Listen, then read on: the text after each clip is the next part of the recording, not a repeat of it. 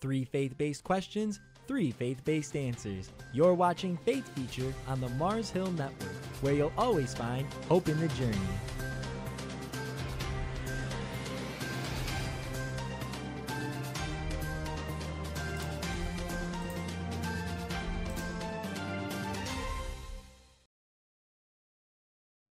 Hello, everyone. Thank you very much for tuning into Faith Feature here on the Mars Hill Network, where you'll always find hope in the journey. I'm your host, Teddy Caputo, and this week we have a 2-part faith feature with Dr. Bruce Jones. For those of you who don't know Dr. Jones, he has a regularly scheduled radio program on the Mars Hill Network called Let's Examine the Word, which airs every Saturday afternoon at 12:15, and a new series called Preparing Young Warriors for the Culture War, every Monday night airing at 8 p.m. But today, we bring Dr. Jones on for a different reason. In this 2-part faith feature, he will be telling us 2 different stories about his life. The first story in part 1 will be him talking about how God led him in Christian ministry and how God is still leading him in ministry today. Let's head over to Dr. Bruce Jones.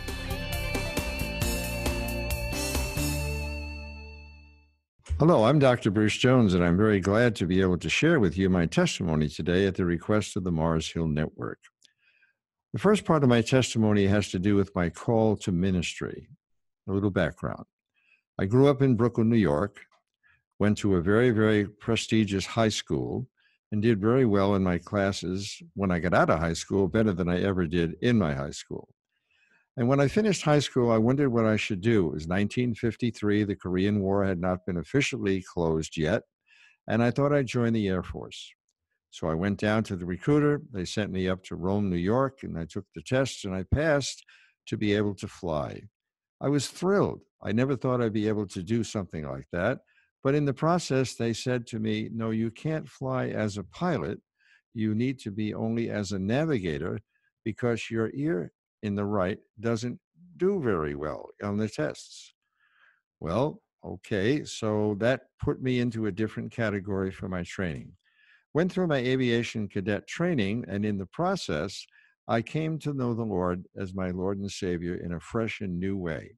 I had accepted the Lord in a little church by my home in Brooklyn, New York when I was young, but it didn't really stick that strongly, but I know it was real.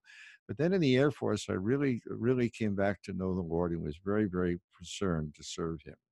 Felt even called to ministry.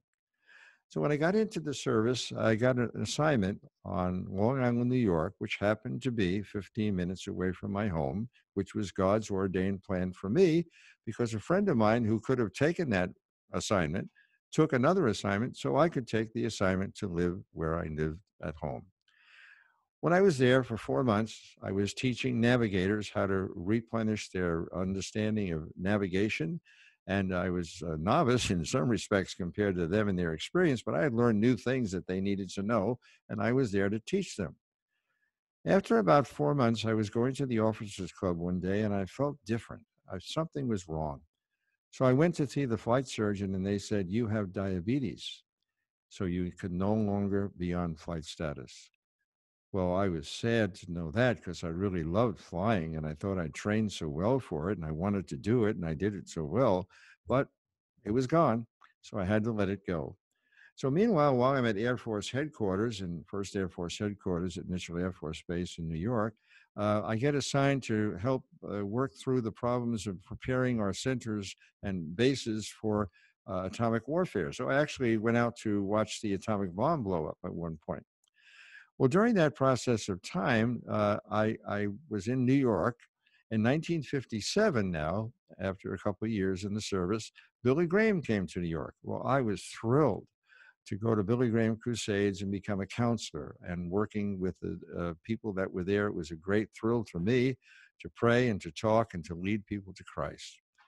But when it was over, surprisingly so, in 1957, I was depressed. I really didn't understand why, but I was transitioning from one church to another where there were more fundamental Christians there, and 2 of the people in the church said, well, what do you want to do with your life? I said, well, I've really felt called to the ministry ever since I rededicated my life to Christ. And they said this to me, you know, God can get you out of the service if he wants to. I was stunned. I was a novice Christian, so I thought, really? God could get me out of the service if he wants to? So I thought, I'm going to try.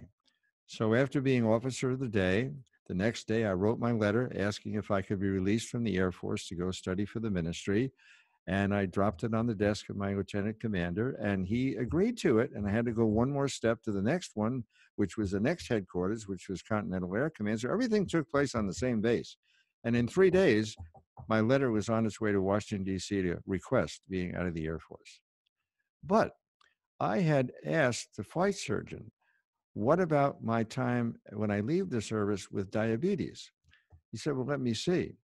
And so I said, okay. So he looked into it, called me back. And after I had met with the people sending my letter to Washington, D.C., I got a phone call. Hello, Lieutenant Jones? Yes. This is the flight surgeon. Yes. I've been looking at your record. Yes. He said, your diabetes is so severe, we could actually now discharge you from the service with a medical problem. I was stunned. Get out of the service now? I said, well, how? He said, well, how soon can you do this? I said to him. He said, well, how soon would you like it? He said, as soon as you want. So on Friday, I was flying down to Washington, D.C., beating the letter that was ever going to get to somebody, and I was on my way out of the Air Force. Now, when I look back on the providence and sovereignty of God, which really is a wonderful story for every one of us to try and tell if we have a story, and that is this. When I was young at 7 years old, I had a mastoid operation on my right ear. It hindered my hearing a little bit. When I was 17 years old, I had a second one. And that hearing problem prevented me from becoming a pilot to becoming a navigator, which allowed me to get an assignment through a friend at a base near my home, which allowed me to be near enough to the Billy Graham Crusade to become a counselor. I have to give credit to God for his providence in my life. And I was so thankful to know that not only had God called me, but he let me out of the service early for the next step of what I'm going to share with you in just a few moments. But I want to say something else about the providence of God. When you think about your life, if your life is totally committed to Christ, you may never get to where I got to. You don't have to. I only got to where God wanted me to go. You know that song that says, all that I am or ever hope to be, I owe it all to thee? Well, sometimes we take credit and we say, all that I am or ever hope to be, I owe it all to me. That is not what we want to say. Now, in the years that have followed, I've been in life now for 60, 70 years, living my life for the Lord. Since that time, I have served 4 churches, from a small church to a medium church to a larger church to a large church, and God has blessed me. My last church that I had as a full-time pastor was the North Syracuse Baptist Church right here in Syracuse, New York, where I live. Also during that time, as I retired out of my ministry career, I've had 5 churches that I've been interim pastor at. In Omaha, Nebraska, in Davenport, Iowa, in Cape Cod, and around the area.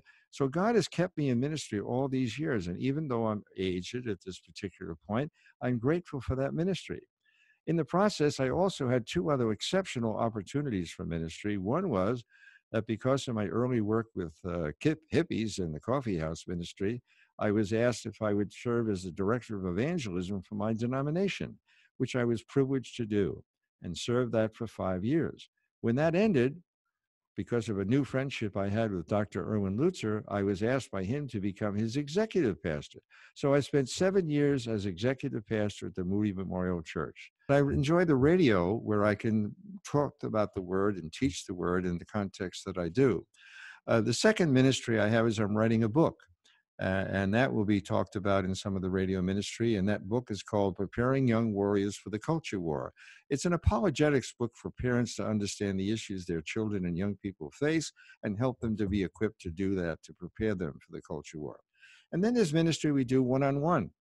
I still work hard at trying to be a witness for Christ. I carry tracts in my car, and I look for opportunities to witness. And when I get a chance, the Lord opens the door, I'm there to share Christ.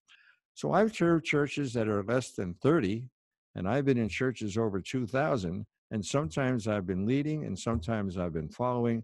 But all the way down the line, I want to say this: all that I am or ever hope to be, I owe it all to thee. So let me just suggest before I tell the second part of my story to look in the rearview mirror. Because when you look in the rearview mirror, you have to ask yourself, why did this happen to me? Why did I have 2 mastoid operations? Why did I get diabetes? Well, let me tell you about that. Because now that I've got diabetes, the Veterans Administration takes care of absolutely all of my medical issues. I never pay a cent for anything I ever get from the medical. Secondly, because I was honorably discharged with a disability, I now get a disability check in addition to other checks to help support me and my wife at this time. So my mastoid was a problem, my diabetes was a problem, but God does really work all things together for good. And I am so thankful and so privileged that God called me into ministry and has led me all these years. Thank you.